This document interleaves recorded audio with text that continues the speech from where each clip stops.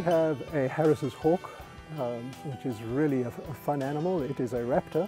And if you're trying to work out what a raptor is, think about this. Do you like leftovers?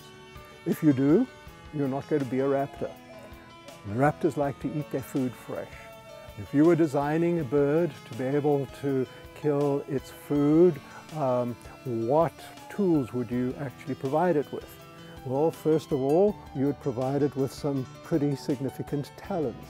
These talons are not only sharp, but the muscles in those talons are very, very strong.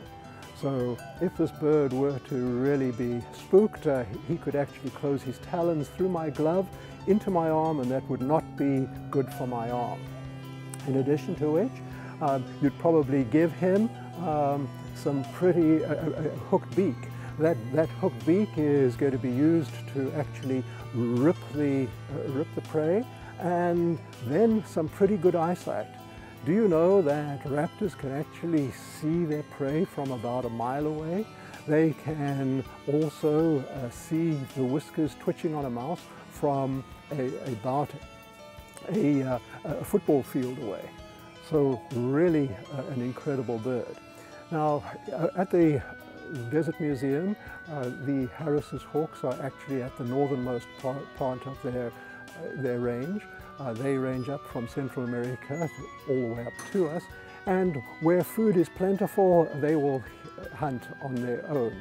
But in the desert, where food is not all that available, what they've done is they've developed a really unique approach to hunting.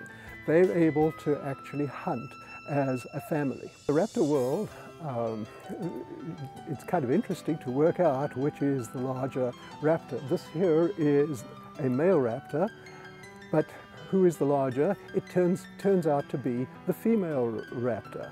So who's in charge? The female. So what's new? Now in the desert, the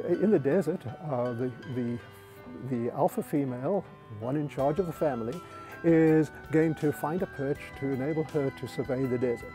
Looking out over the desert, there's only one place to actually find that perch, and that is on top of a saguaro.